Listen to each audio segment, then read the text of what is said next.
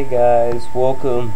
Now, this has been a long it's been a long time since I've posted my FRAPS color error video, and I've got the problem again. But hey guys, you can see it's all, it's all stuffed up. As you can see, all the colors are for today. We're playing Minecraft, and yep, that was one of the videos just recorded. I realized, oh no.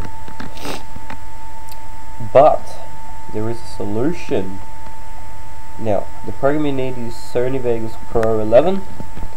It's a good program. You can get the trial version off their internet site.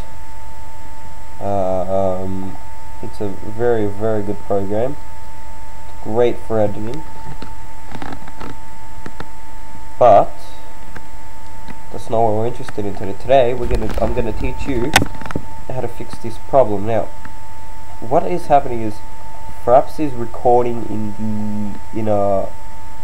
it's recording the color differently. It's recording, I think it's GBR or RGB, or I can't remember what it was. But the way to fix this is, first you go to File, Import Media. You import the media that you have. Then what you do, once you've imported the media, what you do is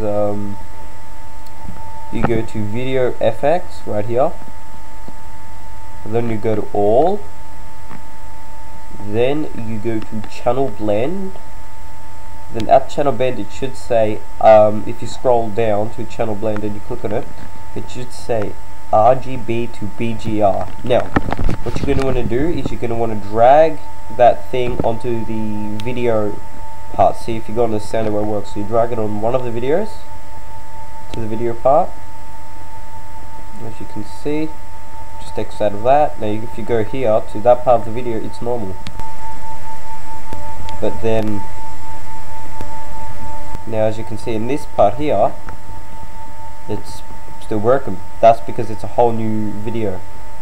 In that case, you just drag it onto each little segment. So you drag it, drop, X out, and there you go.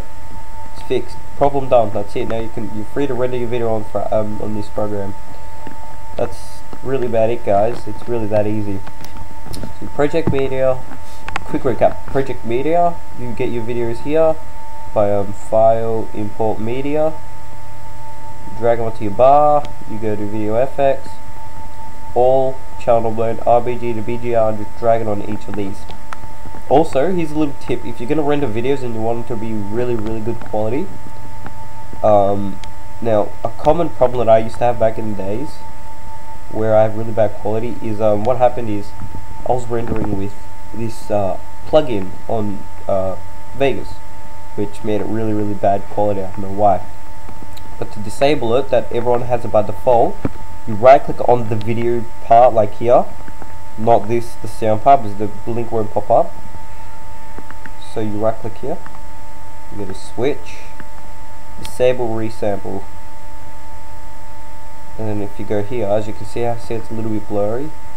Switch, disable resample, and then it sharpens everything up. And that's about it, guys. I'll see you guys next time. Peace out.